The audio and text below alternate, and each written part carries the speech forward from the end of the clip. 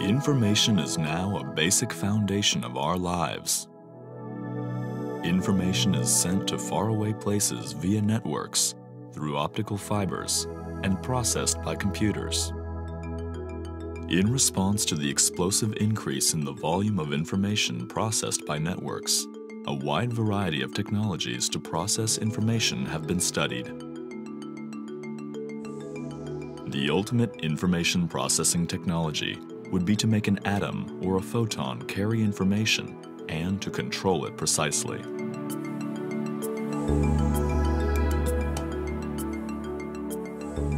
The world of atoms and photons, governed by the physical rules called quantum mechanics, is entirely different from the world of our daily lives, which is governed by classical mechanics. Information science that handles individual atoms or photons governed by quantum mechanics is known as quantum information science. In recent years, it has become clear that quantum information science makes possible what has been impossible hitherto. For example, when a quantum computer in which individual atoms carry information becomes available, computing problems that take an enormous length of time, such as factorization of a very large number into prime numbers, can be solved in a short time.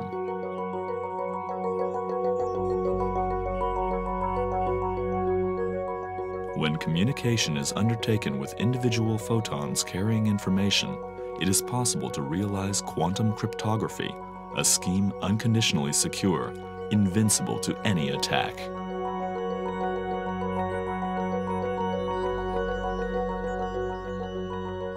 NTT Communications Science Laboratories are undertaking theoretical research into areas of quantum information science, such as quantum computation theory and quantum communication theory. Allow me to introduce one research result that encompasses these areas. Suppose some servers connected to a network have suffered catastrophic damage from a large-scale disaster, and the network has become completely inoperative. In this situation, can the computers concerned autonomously reconfigure and restore the network? It is known that conventional networking technology cannot eliminate the possibility that the computers fail to autonomously reconfigure the network from the state in which the configuration has been initialized. However, our laboratories have discovered an entirely new quantum distributed algorithm that makes this possible.